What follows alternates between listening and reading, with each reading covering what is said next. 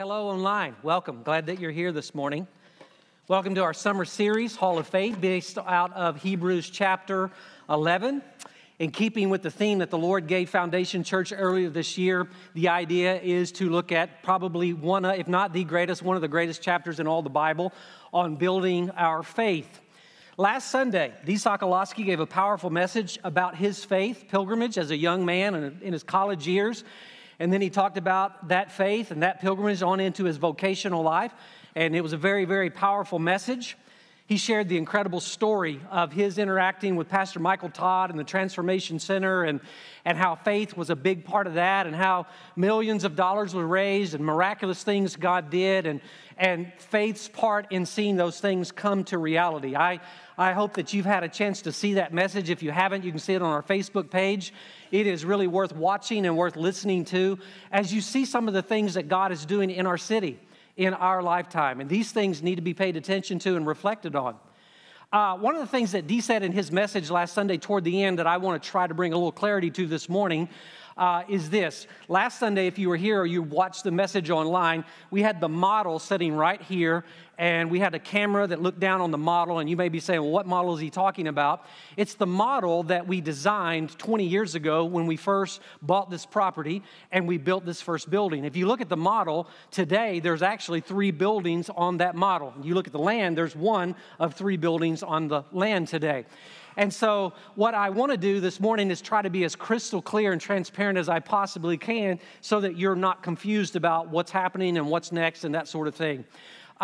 Let me be very clear. We are not going to build another building anytime soon that I know of. Can I say it that way?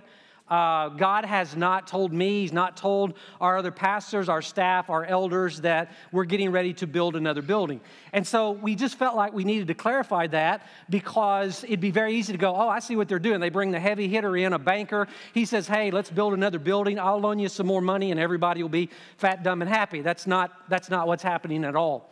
So let me just be clear, we do not sense that God is asking us to build another building at this time.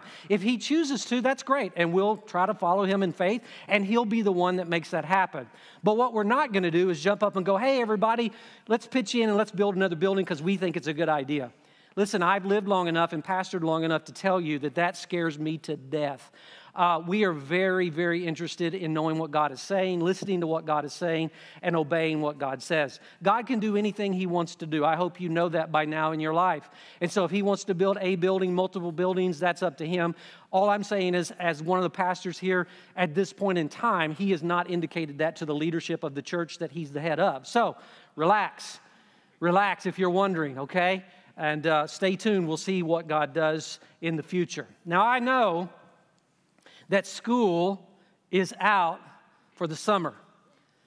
I know that. But can I go ahead and give you a little pop quiz this morning? Would that be okay? So here's a pop quiz for you. It's just one question. You'll probably do okay.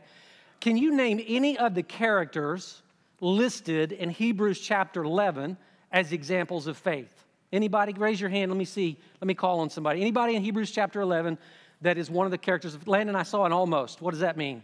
You're not sure? Okay, we'll get back. I bet your dad can tell you one. Liz. Abraham, very good. He's in there prominently. Somebody else? Yes, sir. Enoch. Anybody else? Moses. Abel. She's on her phone. Let me go down the list here. Anybody else? Noah, exactly. There are several prominent characters in the Hall of Faith, and that's why they're in there, because they demonstrated great faith in their life, and they're a list of people that God has used. Today, what I want to do is introduce you to some or a lesser-known one of those characters in the Bible, in Hebrews 11. In fact, he only has one verse in this story, and I want to share that with you. How many of you have ever heard of Enoch? You heard about him just a while ago. Yeah, if you were paying attention. Enoch. How many of you have ever heard an entire sermon on Enoch? Me neither.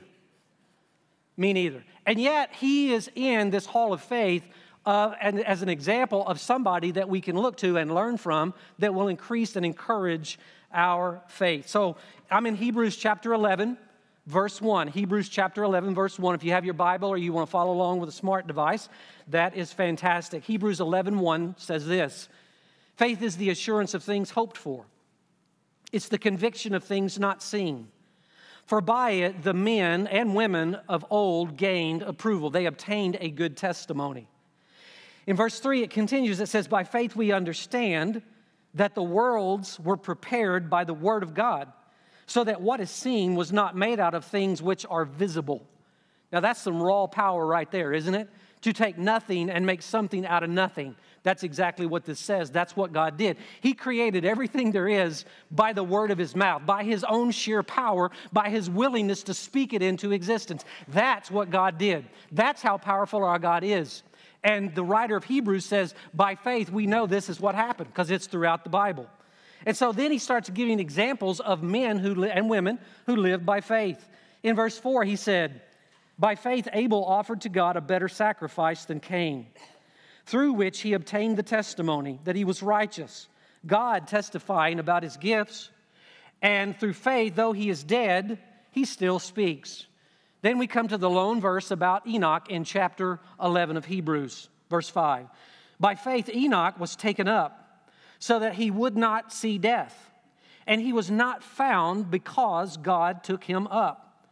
For he obtained the witness that before his being taken up, he was pleasing to God. Now, Enoch's story is actually told in the very first book of the Bible, Genesis. It's in chapter 5. It's brief. I'm going to read it to you. This is the entirety of the story of Enoch according to the Word of God. In Genesis chapter 5, verse 21, it says this, Enoch lived 65 years, and he became the father of Methuselah. Then Enoch walked with God 300 years after he became the father of Methuselah, and he had other sons and daughters. So all the days of Enoch were 365. So Enoch lived a year for every day of a year. You got it? That's free. I'm not charging for that. I'm just going to give that to you. Okay. Verse 24 says, Enoch walked with God, and he was not, for God took him. God took him. Enoch was one of only 2 people in the entire Bible that never experienced death. There was another guy that didn't experience death. Do you know who that was? Landon, you got this one? Elijah, exactly. You remember what happened in Elijah's case? Elijah's living his life, doing his ministry. One day, a fiery chariot comes down out of heaven and picks that dude up and takes him away. That actually happened. That is amazing. That's the God that we're worshiping this morning. That's the God we're singing to this morning. That's the God that we praise and that we're praying to. The same God that took Elijah away by fire is the same God that we're serving and following today. Amen? That's fantastic. So back to Enoch.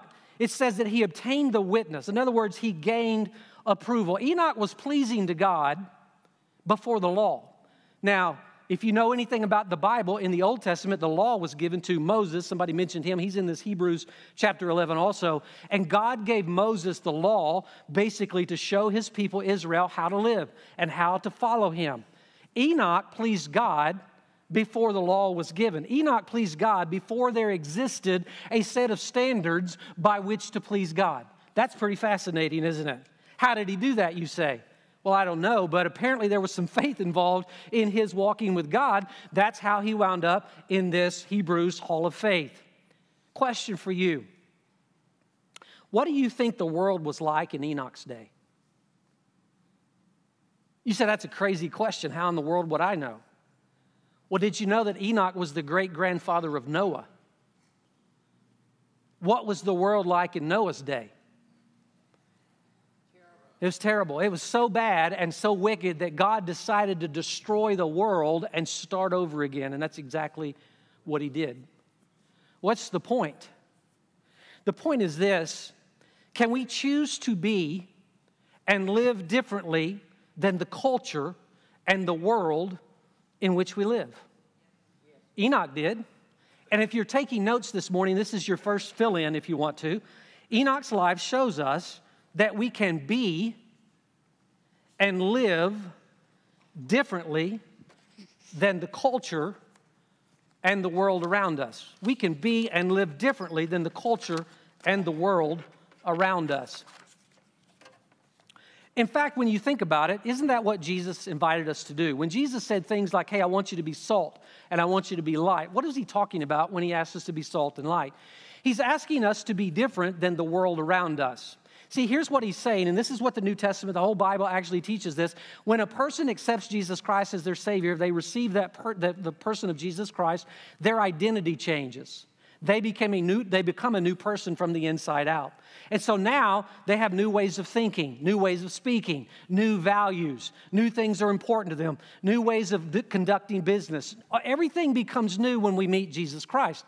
And so we are actually far better than we used to be. And so we live in the culture as Christians, as followers of Jesus Christ, and we're to be in this world that we live in. We can't not be in the world we live in. We're in it, but we're not supposed to be immersed in it. In other words, if I'm a Christian, I should not look exactly like a non-Christian. I should be different. I should look different. I should think different. I should speak different. I should act different. I should make different decisions because I have a new identity. A person who's lost, that doesn't have a relationship with God through his son Jesus, does not have that same identity. He or she does not have the power to change, but I do. And that's what Jesus is saying. I want you to be like salt. I want you to be like light. You're not better than anybody because you're a Christian, but you're better off than people who aren't Christians. And part of the reason we're here is to exist in the world and in the culture we live in, like Enoch lived in his day, and we are to show people a better way to live. Do you see that? That's what the Bible is teaching, and that's what we see in Enoch's life. In thinking about Enoch's life, his testimony is somewhat different than the other examples in Hebrews 11. Abel did something. Noah built something. Abraham offered something. David slew something. And the list goes on and on and on. And what you find if you read this list, this fascinating chapter of faith, is that these men and women of old, they faced unique challenges and they had to give unique faith. And they gave their faith to God. They made themselves available. They expressed faith in God. And then God did miraculous things. And that's the point of Hebrews chapter 11. But when you come to Enoch's life, not so much. Enoch is an example of someone who pleased God by faith, yet there are no examples of what he did. He demonstrated faith not by some great feat, but in his daily walk with God for 365 years, and that pleased God. It pleased God enough to get Enoch in the Hall of Faith. So what does that have to do with you? Will you ever be called upon to build an ark? Will you ever be called upon to offer up your son in sacrifice? Will you ever be called upon to deliver millions of people? Maybe. But perhaps Enoch is an example of a man who loved God and lived a simple faith in God, unbeknownst to the rest of the world, but not unbeknownst to God. God knew. God knew. And I want to say to you, watch this. This will escape you. This will go right over and it won't even register. But do you realize that today you are walking with the same God that Enoch walked with thousands of years ago? It's the same God. It's not somebody else. It's not God 2.0. This is the same God that Enoch served and followed. That is amazing when you think about it, okay? It is amazing. And why do you think this might be such good news? Well, have you thought about it like this? God must love ordinary people. He must love ordinary people. Why? Because he created so many of us. And if you think about it, in your lifetime, you may never be called upon to demonstrate extraordinary faith. Miraculous, army-defeating, ark-building, giant-slaying kind of faith. You may never be called on to demonstrate that kind of faith in your life. Now, here's what I believe is probably true. You probably will, at seasons of your life, certain decisions and things you go through, you're going to have to demonstrate a greater faith or a little more faith than your ordinary days of life. That's likely. That's likely. But you know what? Choosing to live a simple life of faith in God and his promises, that pleases God in its own way. It pleases God in its own way. I want to try to explain the difference between two concepts for you. And I want to try to explain the difference between God loving you and you pleasing God. First, God loving you. What does that mean? What does it mean to say that God loves you? Well, it means what it says, God loves you. God loves you based on what he did. It's a decision he made. When did he start loving you? Well, in Ephesians chapter 1, it says that God loved you before he founded the world. So long before you were born, way before you were conceived, God already made the decision to love you. That should be good news to you. It sure is good news to me. He's not up in heaven trying to decide about you. He's not still waiting to see what you do or what you give up in order to decide whether he loves you or not. He made the decision before you breathed your first breath that he would love you by his choice. He loves you. It's based on him. It's based on what he does. Now, when it comes to pleasing God, that's based on what you do. Somebody might be saying to yourself, wait a minute, doesn't it say somewhere in the Bible that we are saved by grace through faith and that not of ourselves? Yeah, that's Ephesians chapter 2, verses 8 and 9. What comes after 9? Not a trick question. 10. 10, yeah. What does Ephesians 2:10 say? For we are his workmanship, created in Christ Jesus for good works, which he prepared beforehand that we should walk in those things that God has prepared. So here's the point. There are things that God wants to do in your life and through your life that are ordinary, everyday things, that when you do those things, you're living by faith.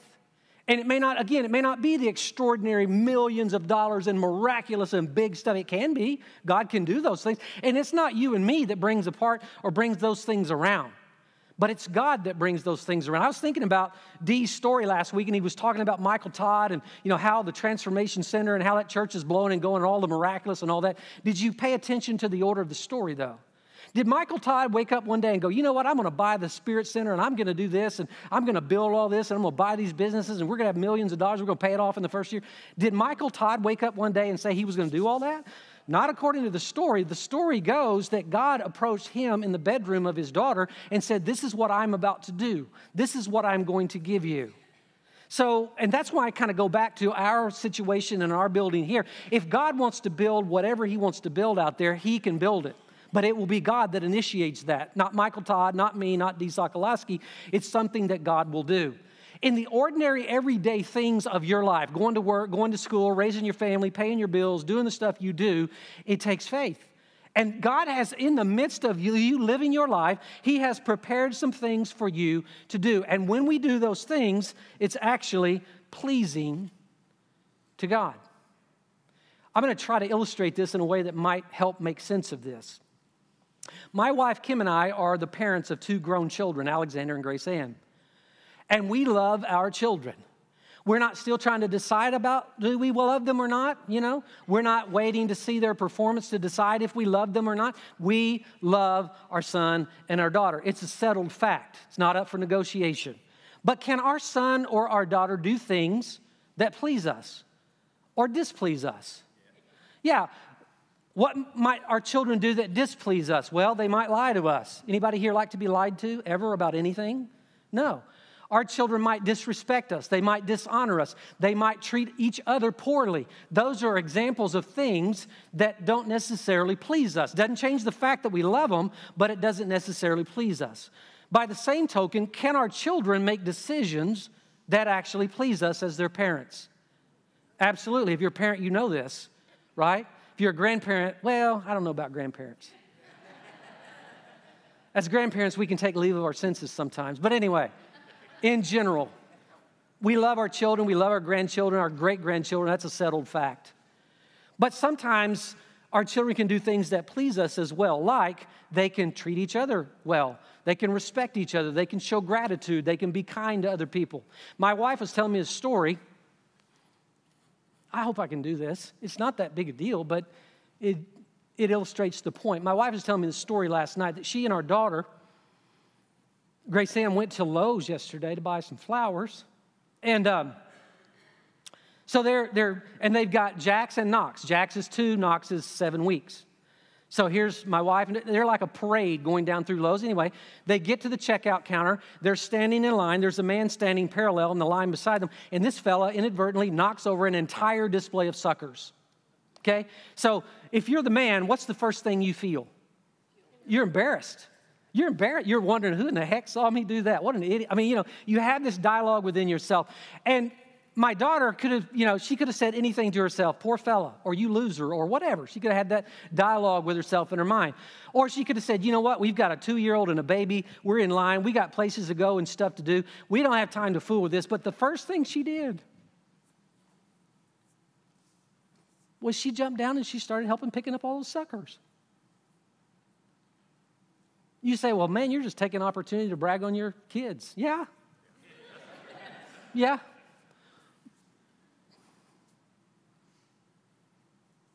But here's the part I want you to see. The pleasure. As my wife was telling that story last night, the pleasure I could see in her eyes as she was talking about it. Our kids can do things to please us. We can do things likewise to please God, our Heavenly Father. If you're taking notes, it's time for another one. There's 2 kinds of faith, basically. 2 kinds of faith. Saving and living. Let me explain them. By the way, if you're looking and you go, oh, he skipped one. Enoch is a great example of everyday faith. I'll give that to you. Saving faith is when a person hears the gospel, however many times they've heard it, and it clicks for them. The light comes on and they go, you know what? I'm a sinner, and my sin offends God, and I need to be saved. And the only one that can save me is Jesus Christ. And so I'm going to invite him to come into my life and save me. And I'm going to receive him as my Savior and accept what he did on the cross and his burial and his resurrection as payment for my sin. He got what I deserved, but I believe he died for me and rose again. I receive him as my Savior. That's saving faith. Then there's something called living faith. What is living faith? Once you're saved, you begin living by faith. You pick up right there and you begin living by faith. There are lots of verses in the Bible that speak to this, but one of the clearest I know of is Colossians 2:6. Colossians 2:6 says, therefore, as you have received Christ Jesus the Lord, so walk in him. Therefore, as you have received Christ Jesus the Lord, how did you receive him? By grace through faith. We talked about it earlier, right? You received him by grace through faith. That took faith. That's saving faith. In the same breath, in the same verse, the Apostle Paul wrote, so now walk in him. In other words, that literally means, the Greek word means, lead your life following him. It's not just something you get saved and you go, I got it from here. I'm going to take it from here, Jesus. I'll be good. If I need you, I'll holler on you.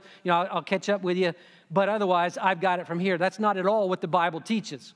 You receive Jesus Christ as Savior, which takes faith, and then you follow him by faith. It takes faith to follow Jesus Christ, and that's what this verse is telling us. And the idea is that God wants us to follow him by faith daily. How often do you live your life? Every day. How often does the Bible say that God wants us to live by faith, do you think? Every day. Everyday faith, that's what we're talking about this morning. How many of you have ever heard the scripture, this one right here? The righteous person shall live by faith. The righteous person shall live by faith. You ever heard that? Anybody? Yeah, okay, not a trick. It's found in Romans. It's found in Galatians. It's found in Hebrews.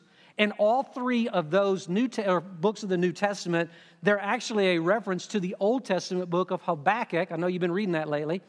Habakkuk chapter 2, verse 4. So if you combine the verses of Scripture, you combine these 2 scriptures. Listen to this. The righteous person shall live by faith, and without faith, it is impossible to please God.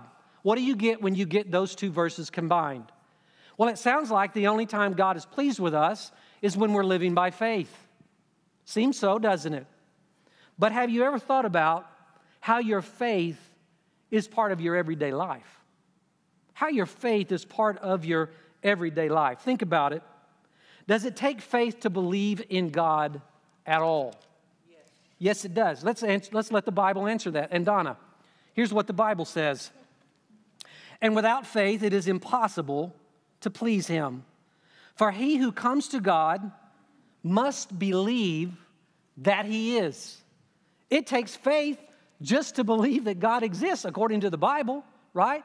So it's not just a foregone conclusion. It's not just a given. It takes faith to believe that there is a God at all. By the way, how often do you believe that there's a God? Do you do that once in your life? Do you believe one day and then one day you go, not anymore? It's every day. You wake up every day and you live your daily life. And once again, you reaffirm the fact, whether you tell yourself this or not, you live by faith that day. You still trust that what was true yesterday is what? It's true today. That's exactly right. Listen, does it take faith to believe that you can actually have a relationship with a supreme being that you've never seen, you've never touched, you've never heard an audible word from him? Does it take faith to believe that you can not just know about him, as the Bible says demons do, but that you can actually have a relationship with him? Does that take faith? Absolutely. Does it take faith to believe in the 7,000 promises that are listed in the Bible for the people who are followers of God? Does that take faith? Yeah, that's about reason number 7,000 that we encourage you week after week after week after week to do what? Read your Bible. Read your Bible. You don't read your Bible because that is going to, help God out. You read your Bible to find out what's in it.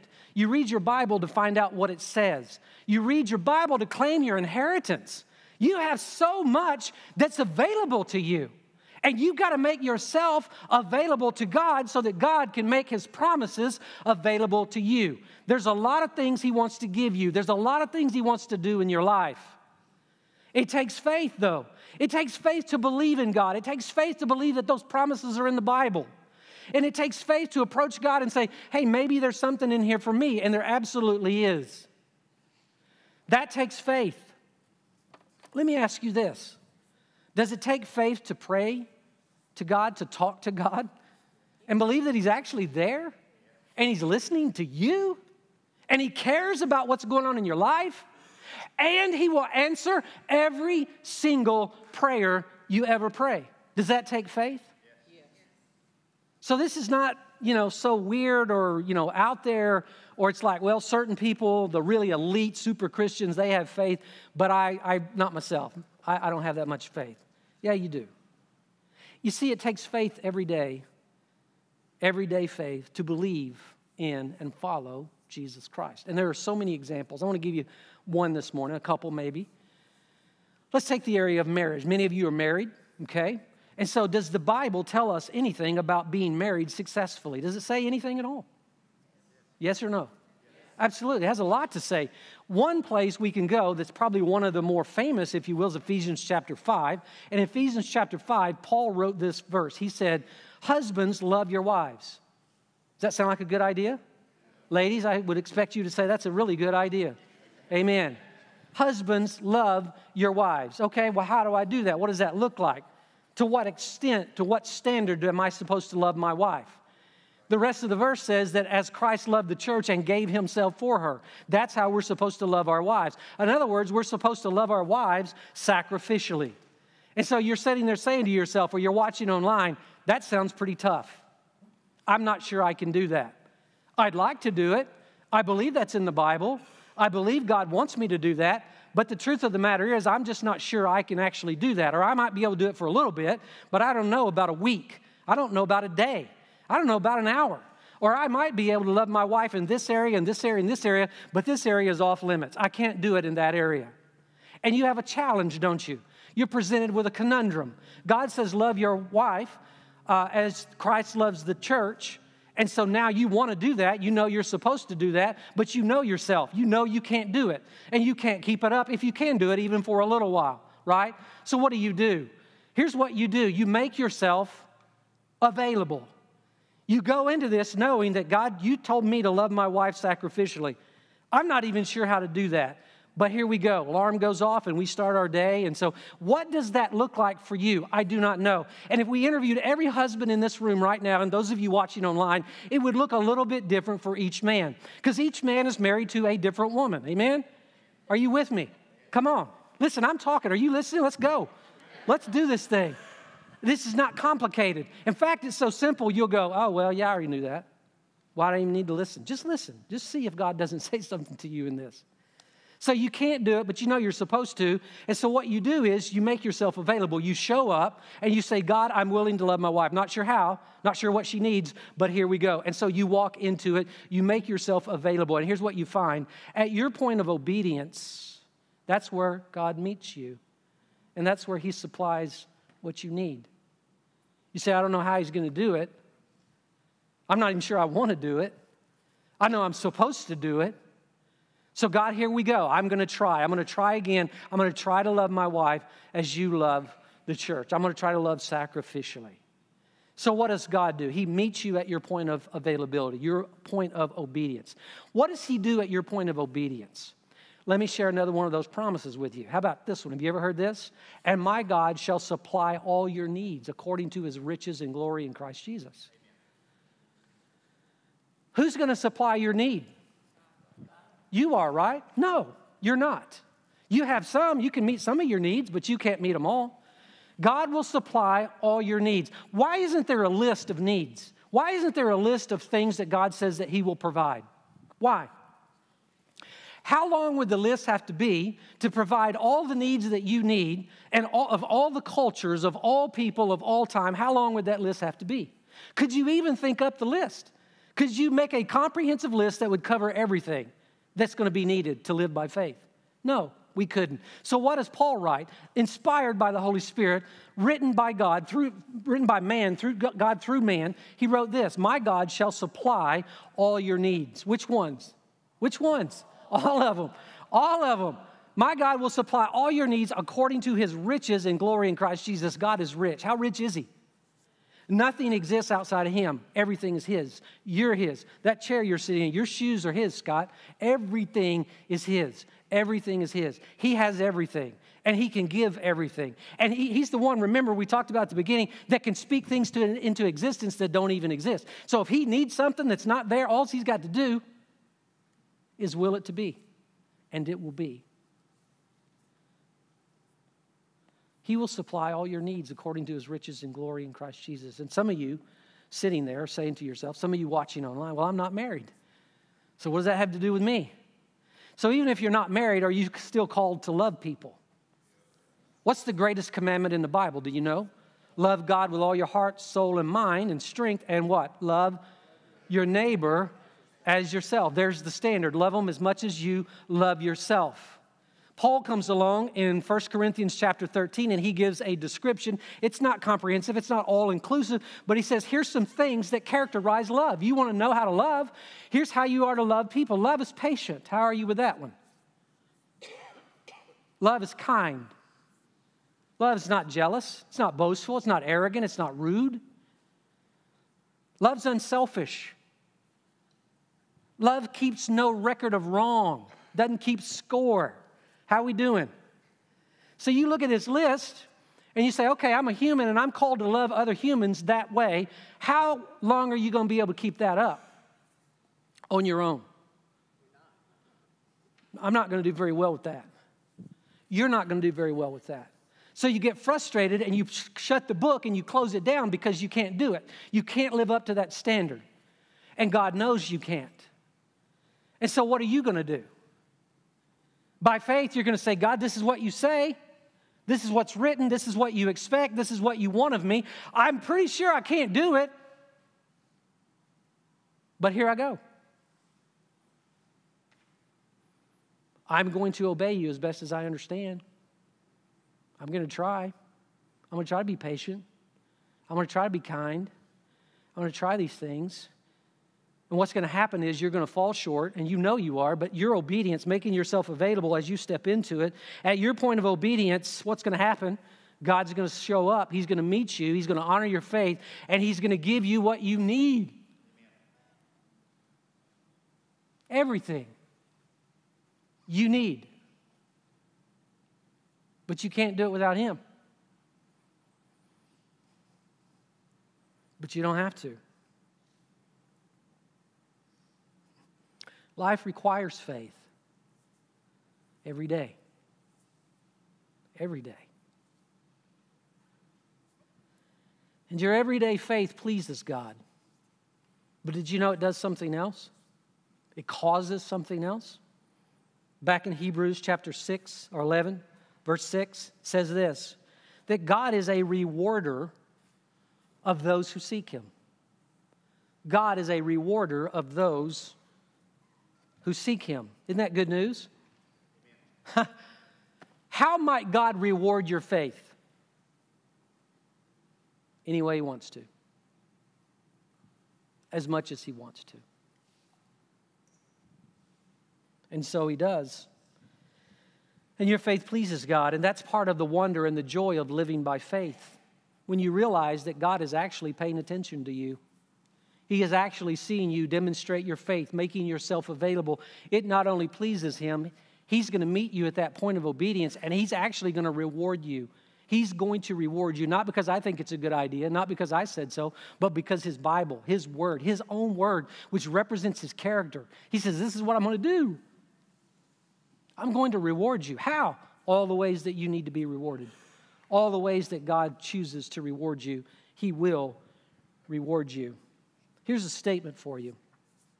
How many ways do you suppose an infinite being with no limits, who loves you unconditionally, can reward your everyday faith? See it on the screen. How many ways do you suppose an infinite being with no limits, who loves you unconditionally, can reward your everyday faith? That's what we're talking about. So the question is, as we prepare to close this morning, are you living by faith? Are you living by faith? And maybe you're living by faith more than you thought. Congratulations. God is pleased. God will continue to reward your faith. And the context of this story is that Enoch served God, walked with God, pleased God till the end of his time on earth. And the lesson for us is that we are called to follow in the example of Enoch. Live by faith. Live by faith. Again, as we said earlier, your faith can lead you to live, to be and live differently than the whole world around you. Your faith is required for us to be different, to be salt, and to be light. And it's not that we're obnoxious about it. It's not that, hey, I'm better than you. It's not that we're judgmental. It's that we realize where we were and who we were and what God has done for us and where we are now and what He's doing for us. And we recognize how better off we are. And we want to live that way. And we want to show other people a better way to live. That's the point here. And your everyday faith may never be spectacular, miracle-working, grandiose, big stuff. And so you can very easily say to yourself, well, I guess I must not be that good of a Christian. I must not love God that much because nothing big like that's ever going to happen in my life. That's not true. Enoch pleased God by his simple faith, simply following God, simply loving God, simply pleasing God. Nothing spectacular. And he did it his whole lifetime. And he pleased God so much it got him in the Hall of Fame, Hall of Faith. That's you and me. We can live that way. We're called to live that way. We're invited to live that way. With that in mind, let me share an opportunity with you to live by faith. The leadership of Foundation Church, our pastors and elders, we believe that God is calling our church to begin a second morning worship service on Sundays. We believe we're supposed to start August the 1st. That's 48 days from now. And that's what we believe that He's saying to us. What is our mission as a church? It's the same as it was last week. Let me hear it. Exactly. To help people find and follow Jesus. Extending to 2 worship services. By the way, I don't know from your seat if you could see very well in this room, but from my spot in the room, what I can tell you is this room is at least 70% full. The thing about American culture is this. We'll go places and we'll do things and we'll set through events as long as the room's about 70% full. When it hits 70, we're done. What we'll do is we'll hit the lid, we'll go back down. We'll hit the lid, we'll go back down. Until something changes, 70% capacity is capacity. So we're pretty much there. And the interesting thing is, this is the beginning of summer. Summer officially starts next Sunday, as you know. And instead of our attendance going down, which usually happens to churches in the summertime, our attendance is actually rising. That's God. That's not us. It's not our incredible programming and planning and brilliant, programming and all. It's not us. It's what God's doing. And so We're going to help more people find and follow Jesus. And so here's the thing. We're going to widen the net. It's going to present the church double the opportunities to share the gospel, share the truth, double the opportunities to show the love of Jesus Christ, double all those things, right? And it's going to require something. It's going to require more. More what? More planning, more work, more rehearsals, more energy, more communication, more understanding, more money, more involvement. And it's going to require faith of you. You say, how is it going to require faith of me? I want to ask you to do this. And so I did this on my note. If you got one of these handouts, and turn it to the other side, you're going to go, well, what am I doing this for? we want to ask you to start praying for three things. Three things. You say, well, I can't remember all those. Let me just tell you what they are. I'll tell you one at a time, and you start praying. And here's the thing. Trust the Holy Spirit to bring to your remembrance what He wants you to pray about. But here's what I want to ask you to pray about. Foundation Church. You can put FC. Prayer number 1, FC. Pray for Foundation Church. You say, well, what do you want us to pray for Foundation Church? Well, you can pray for unity. You can pray for the leadership. You can pray for whatever the Holy Spirit directs you to pray for. But this is going to require more of everything for us to do this. More work's going to be involved, as I said, all those things. Pray for us that we stay unified, that we keep listening to God, that we keep obeying God, and we don't get full of ourselves. Hey, our church is growing. Look at us. We're better than. No, we're not.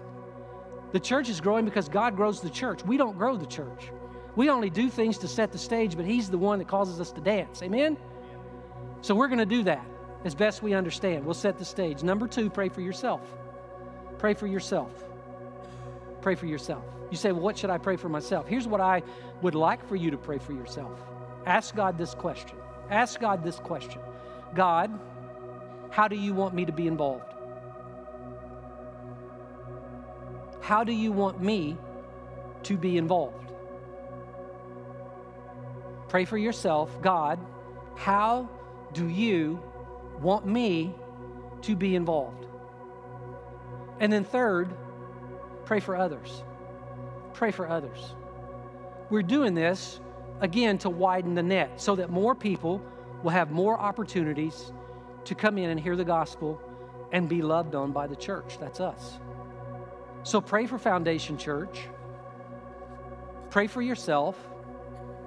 Pray for others. You say, well, how's that going to take faith of me? Well, let me just say this. If I can be kind, I'll try to be as diplomatic as I know how. It's not going to require any faith of you if you decide to do nothing.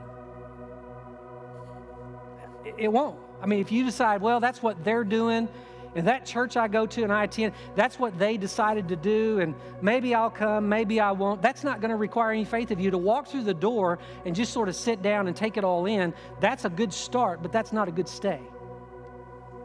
It's going to take faith for you to pray for us. It's going to take faith for you to pray and sincerely ask God, hey, God, I'm available. What do you want me to do? How do you want me to be involved in this? I would be shocked if you got silence, radio silence. God has nothing to do with you. And it's going to take faith to reach out to other people and invite them to what God is doing here. Or it won't. But I can tell you this. If you don't express faith, if you don't make yourself available to God, what's going to happen is you're going to be safe and secure, and God's still going to love you because He settled that before the foundation of the world, but you're going to miss out. You're going to miss out on what God is going to do. You're going to miss out on what God wants to do in your life and through your life. And folks, last I checked, that's part of the reason we're still here. Everyday faith. Everyday faith. Keep doing it. Pastor Rob, come and share. Hey, give him another hand. 2 in the same day. So everyone say faith. When was the last time your faith was tested? Every day. I remember in the morning watching Ollie and his dad. They were praying over each other. That moment when Ollie said yes to Jesus, it took faith like a child. When Sequoia was sitting right there on the front row, and he said yes to Jesus. I believe there's people in this room that need to say yes to Jesus. I believe there's people in this room that need to say yes to being obedient and falling in believer's baptism. So if I can invite you to close your eyes, and we're just going to pray to God.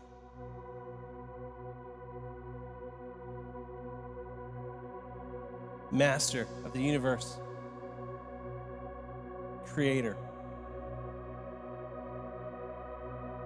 Maybe you're in this room today and you said, Rob, I listened to Scott's sermon.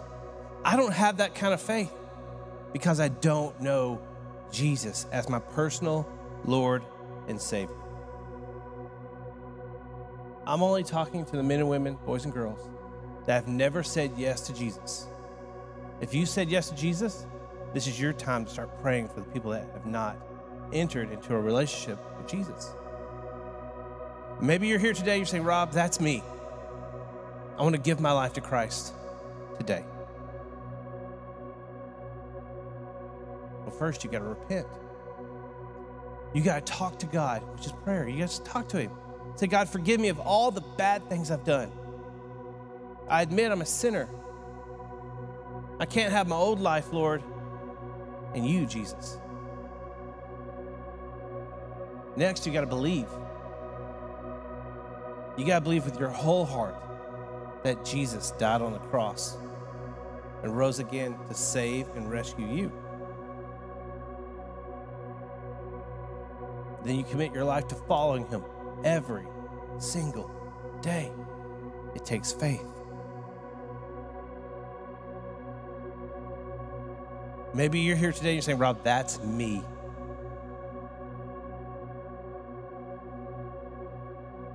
If that's you, I want to invite you into a prayer. And you're going to pray.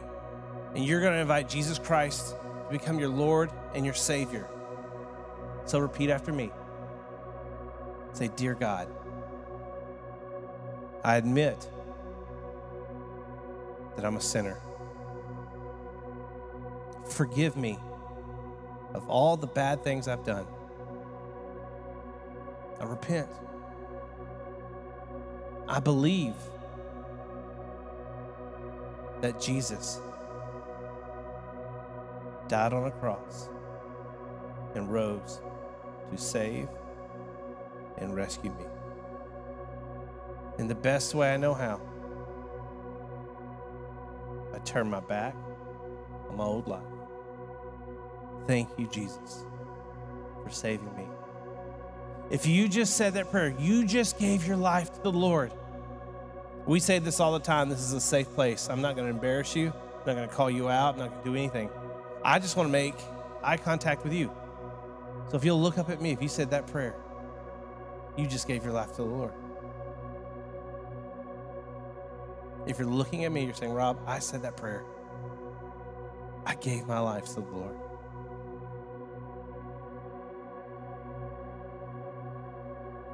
So your next step, there's a card. It's a connection card. I want you to grab that card. Can you grab the card? Thanks. What I want you to do is I want you to put your first name and a phone number. You can turn it in to me. I'll be down here at the front, or you can leave it on your seat. And we'll come by and get it. Maybe for you, your next step is baptism. You see people baptized multiple times on a Sunday. And you've said yes to Jesus, but you've never followed in believer's baptism. I invite you to fill out the card. Let us partner with you and tell you what baptism is and how special it is. It's an outward expression of an inward, what God did in your heart. God, I thank you for everything you're doing in the life of this church. God, keep moving. Protect us as we travel, as students go to camp, Lord. As people are on vacation, Lord. God, thank you for what you're doing here today. And all God's people said, amen.